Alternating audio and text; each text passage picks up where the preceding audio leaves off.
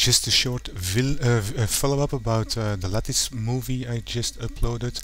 In the scene that Simon has uploaded, he actually did not disconnect the connections to the cube mesh like I have done in my previous video, but he actually gave the cube a custom display. So in the display options for the cube, you could add draw options and set the draw style to wire.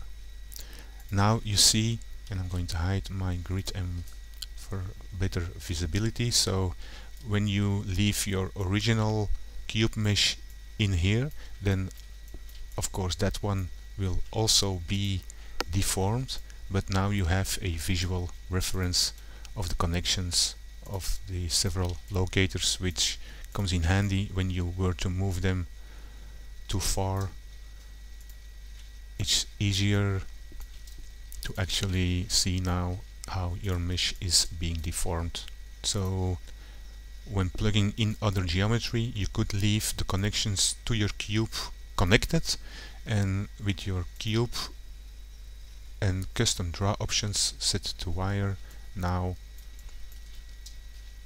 it's clearer how the so-called lattice is deforming. So hope you find it useful. This was Dominic. Bye for now.